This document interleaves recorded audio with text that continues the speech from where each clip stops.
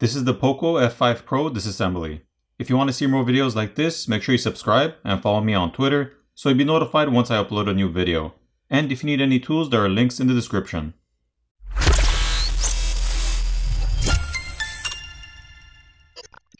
To start off, the SIM tray needs to be removed.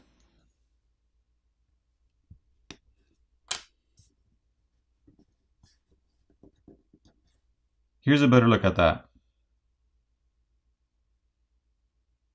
Now heat needs to be applied to the back plate to loosen up the adhesive underneath, and then a pry tool can be used to pry the back plate off.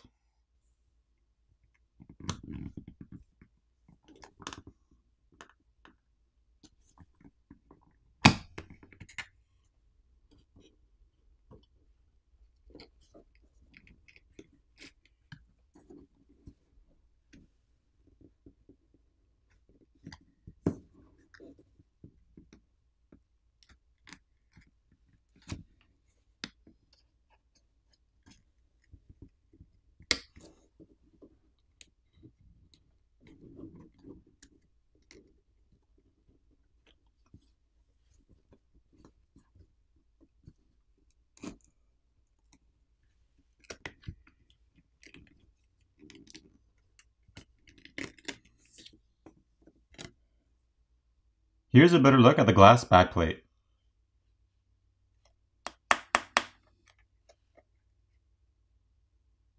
The glass camera lens cover can be replaced by applying heat and gently prying it off, so you won't actually need to disassemble the phone to replace that.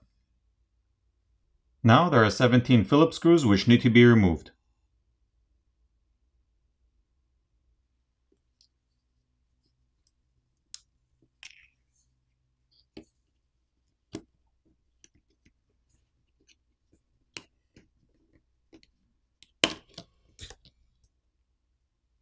We can see some antenna lines drawn on this top plastic cover, which are the light gray color lines. The NFC antenna is located over here. And the LED flash and back light sensor are located on this flex cable. This is a wireless charging coil, and there's a large area of graphite film to help transfer heat. Here's a look at the other side. The battery cables can now be disconnected, followed by the rest of the cables.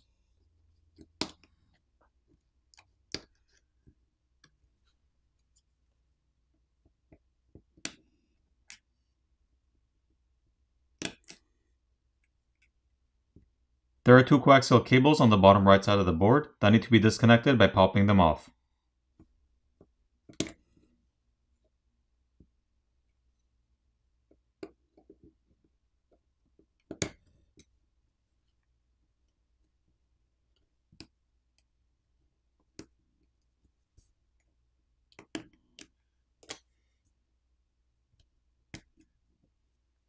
Here's a look at the 16 megapixel front-facing camera.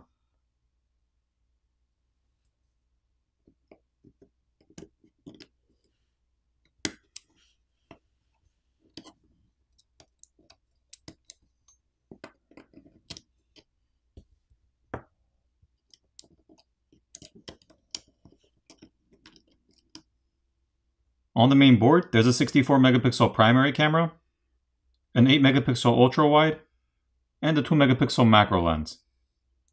The main camera is the only camera with OIS or optical image stabilization. The camera connectors can be disconnected by just popping them off. There's a secondary microphone on the top corner, and next to that is an infrared or IR blaster. There's also graphite film and copper tape over the front shields to help transfer heat. Looking at the back, we can see more copper tape on the back shields, as well as thermal paste to help transfer heat. Once the copper tape is peeled back, we can see additional thermal paste over the RAM, which is seated on top of the processor.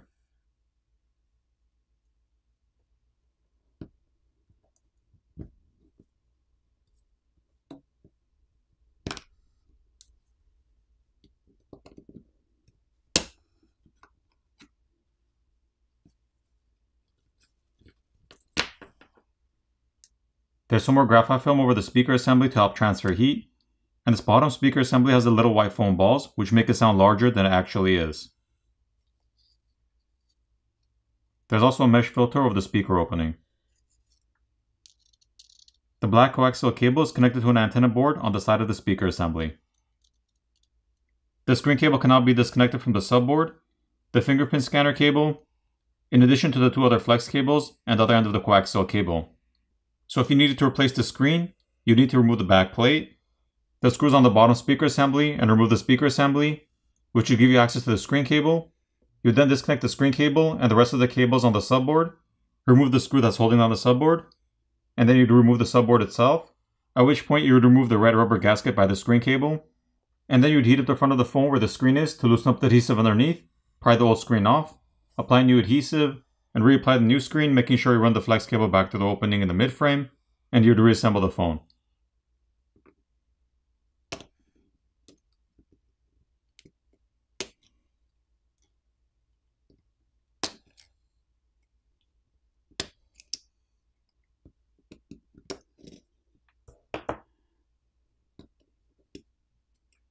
There's a single Phillips screw which is holding on the subboard.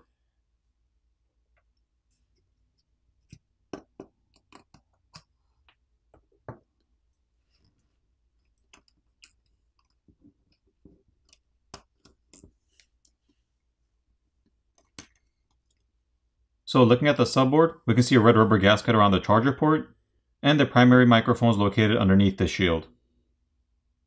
The SIM reader is located on the other side. Once the subboard has been removed, we can see the X-axis vibrator motor which is located here, and is held on with some adhesive, and the same goes for the fingerprint sensor. If you need to replace either of those, you just apply some heat and gently pry them off. There's also a rubber gasket over the speaker opening on the frame, as well as the microphone openings on either side. For anyone who's worried about puncturing the microphone or the filter for the microphone by placing the SIM ejector tool in the wrong hole, you won't need to worry since both the filter for the microphone and the microphone itself are seated above the hole, so it's like an L shape or a 90-degree turn, so the SIM ejector tool won't actually reach them to damage them. When it comes to removing the battery, there's a pull pouch provided to help you pry the battery off.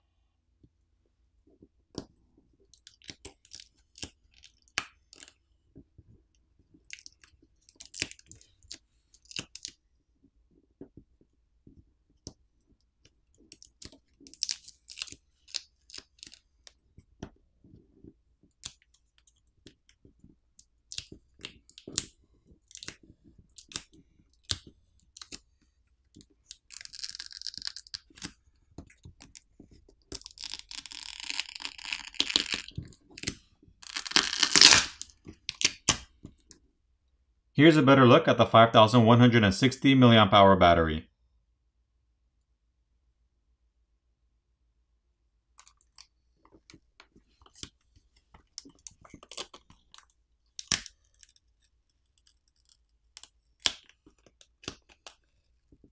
Once the adhesive pouch is peeled back, we have a better look at this flex cable which connects the main board to the subboard.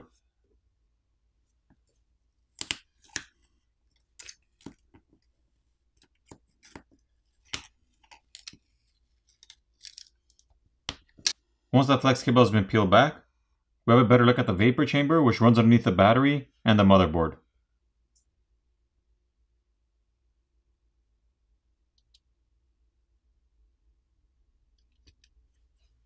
The flex cable for the power button and volume key is located here, and if you need to replace that, you'd have to pull out this rubber gasket inside the frame, and then you'd be able to gently peel off that flex cable and pull it out of the frame. The proximity sensor board is located on the top over here, as well as the earpiece speaker which is located here and is held on with some adhesive. There are also two liquid damage indicator stickers on the frame, one of which is underneath the motherboard, and the other one underneath the SIM reader. For the repairability score on this phone, I give it a 7.5 out of 10. Now it's time to reassemble the phone.